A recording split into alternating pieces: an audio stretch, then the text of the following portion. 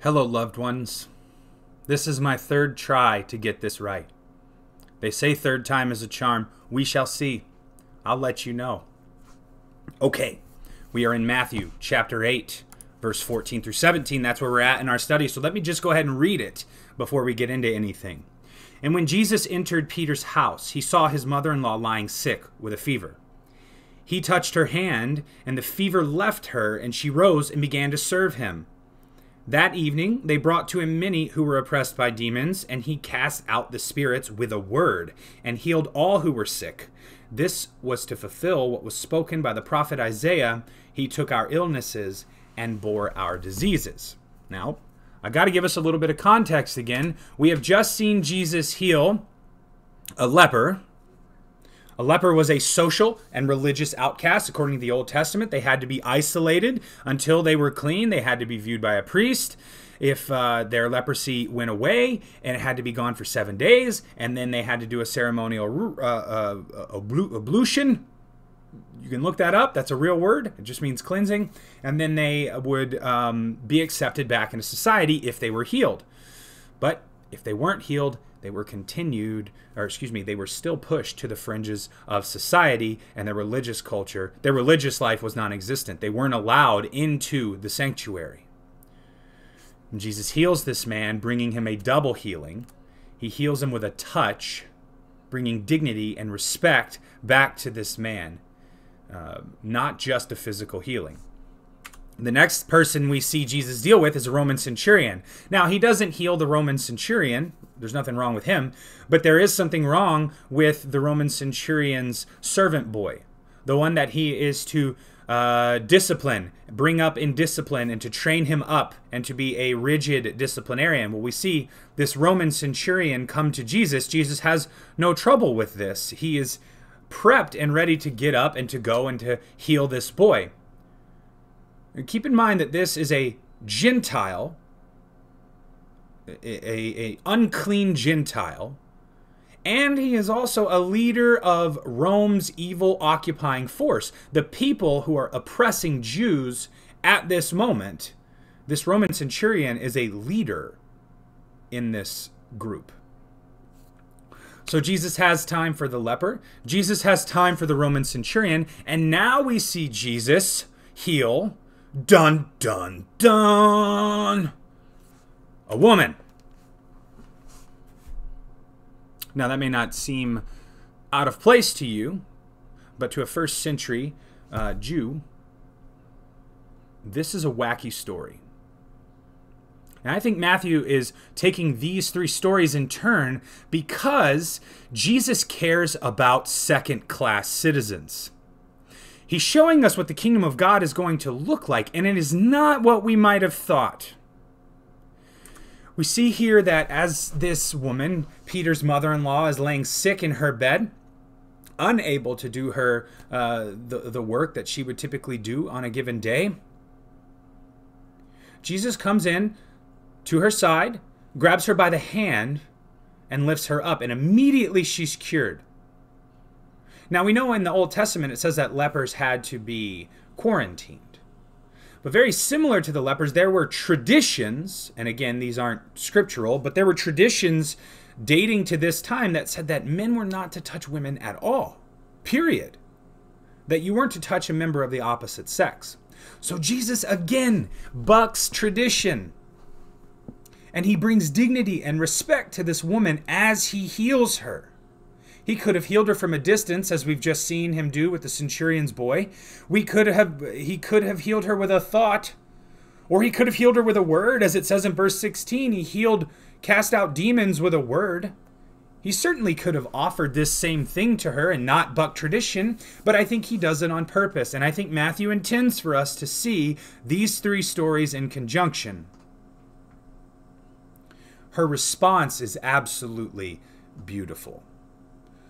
I want to say this first, though. Why would, in a culture where you aren't allowed to touch a person of the opposite sex, even by the hand, why would Jesus risk it if it wasn't to bring her a special kind of dignity and respect and a certain kind of care and love that she wouldn't be able to get anywhere else. Now, I think her response, like I said, is beautiful. She rises up, and the very first thing, as immediate as her healing, she begins to immediately serve Jesus. Now, I have to address this. This is a not so uncommon interpretation that I have to address. Many in the church have made this a proof text to suggest that a woman's place is to serve in the home. I find that disturbing. It's not that a woman can't find fulfillment serving in the home, that's for sure. There are plenty of at-home mothers and house caretakers that work hard, and we love them and we appreciate them. But to suggest that a woman's only place is in the home is something that Christians have done and have taught and have purported for years.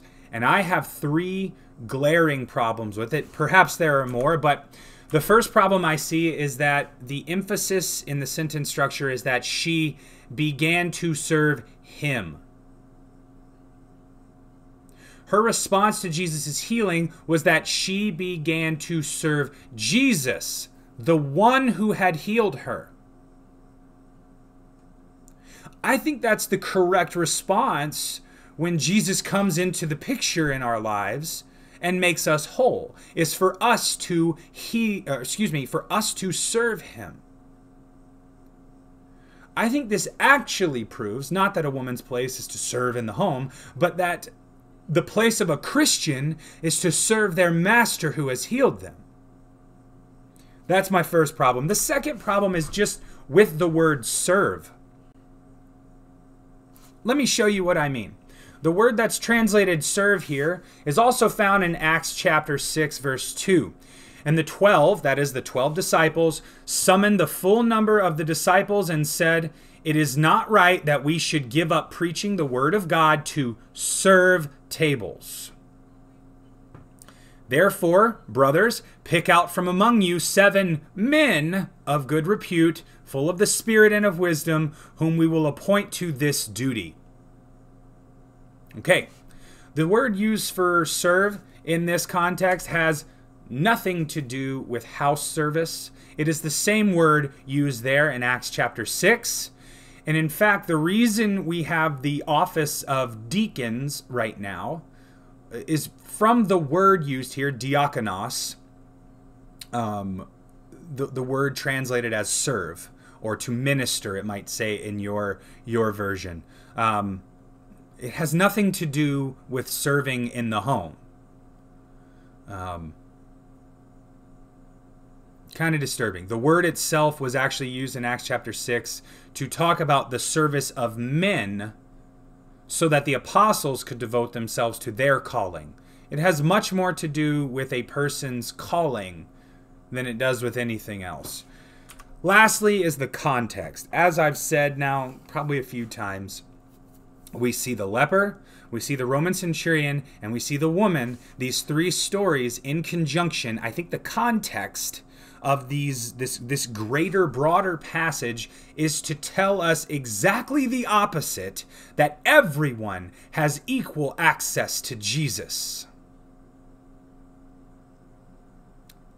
So I have an issue with that. I think the purpose of this passage and the preceding 2 passages was to show Jesus' love, care, and concern for social outcasts, for religious outcasts, for second-class citizens, and to show that the kingdom of heaven is going to be very different from what the people at this time thought it would be like. Now it goes on in verse 16 and 17 to finish up to say that at evening they brought people who were demon-possessed and people who were sick, and Jesus cast out demons with a word, and he healed all of the people who were sick. And the reason they came at evening, just so you know, you can look in Mark's account of this, it was on the Sabbath day. So they waited until sundown when it was legal for them to go bring all of their sick and their demon possessed to Jesus. Well, Jesus has no problem casting out the demons and has no problem healing all who were sick. And now Matthew roots this in an Old Testament promise from Isaiah 53:4. He says, this was to fulfill what was spoken by the prophet Isaiah. He took our illnesses and bore our diseases. Now, we have, I want to go back to Isaiah chapter 53, and I'm going to read this for you. Isaiah 53:4, let's say, I'll read 4 and 5. This is a passage commonly referred to as a messianic passage by even the first century church. The earliest church looked at this passage as proof of the suffering servant, the suffering Savior. And it says here, surely he has borne our griefs and carried our sorrows, yet we esteemed him stricken, smitten by God, and afflicted. But he was pierced for our transgression. He was crushed for our iniquities. Upon him was the chastisement that brought us peace, and with his wounds we are healed. Matthew is tipping his hat to an event that he has yet to record, but an event that's already taken place as he's writing this. He's looking to the crucifixion of Jesus as the means to save and to heal us all. Jesus did take on our illnesses, and he bore our diseases. He bore our sin on the cross that we could be reconnected to him. And what I'm talking about is a spiritual healing.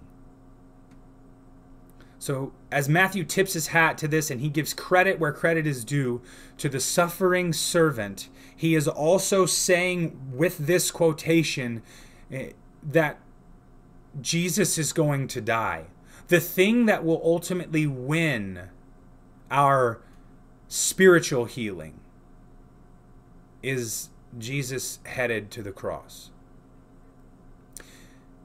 This is what I want us to end focusing on as we are preparing to celebrate Good Friday in a day.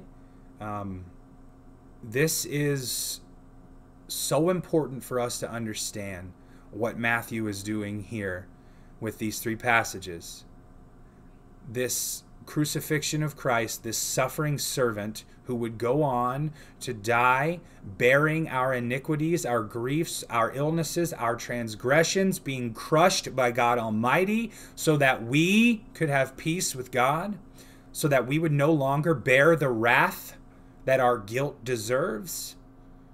Matthew is saying that we all have equal access, whether we are Gentile, whether we are women, whether we are, you name it, whether we are sick, whether we are not, whatever the situation is, all have equal access to this gospel. I hope these words find you well. As always, I miss you. I love you. And until we can see again, have a very happy Good Friday in reflection. Bye, guys.